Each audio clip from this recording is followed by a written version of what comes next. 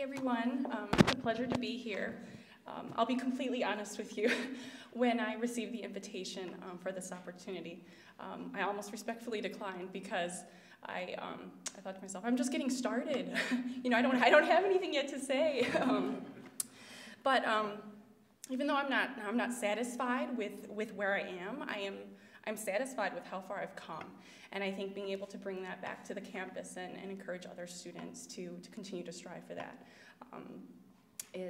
was well worth it. And I gather that that's why I'm here today. When I walked around on the campus, I see so many places where I've had life-changing, very happy moments.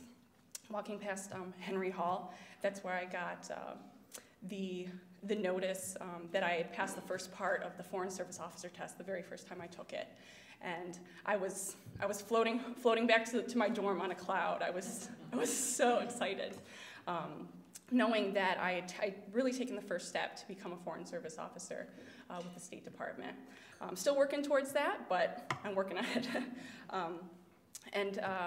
In the library, now it's an administrative office, I believe, Zumberg, sitting at my computer and receiving an email that I was invited to work at the U.S. Embassy in Vienna.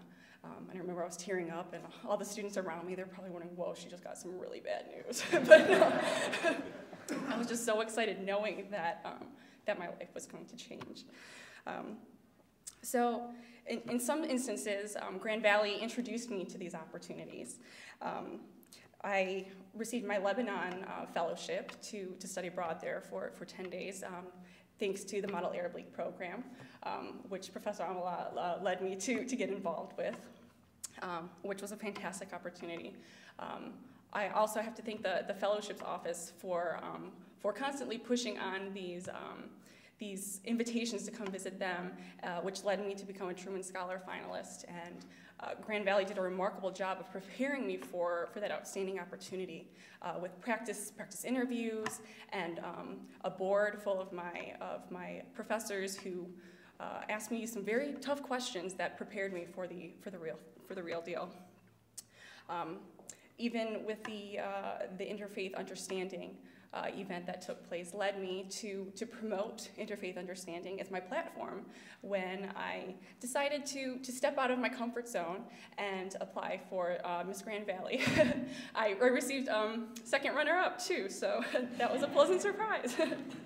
So in other instances, Grand Valley has helped me also push my boundaries and supported me in times when I've had to be resourceful and do a little digging of my own for opportunities, but they've always had my back. My professors, they have given me great advice and great support when I needed to ask them about, where should I go for my study abroads, and how exactly should I craft my application? Could they write me yet another cover letter or another letter of recommendation? So I have also learned to make my own luck while I'm here. By continuously seeking out opportunities, and that is something that I've taken away from my education here. So as was said, I've carried this on with me, and so I'll be teaching Arabic at a community center because I need to keep studying Arabic, and there's nobody to practice with. So I'm hoping that by teaching some of my neighborhood, I will be able to grow that community. So I really need to thank my professors for all of their advice and support that they've given me. I need to thank my family's support. Driving to the airport, my dad did not turn around, but he urged me not to go to Lebanon. But I went, and I had a fantastic time. And I need to thank Grand Valley overall for just giving me such a wonderful environment to thrive here and have so many opportunities and clubs to get involved with and explore.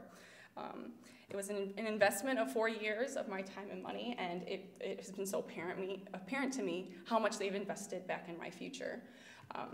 And for that, I'm so grateful. Go Lakers.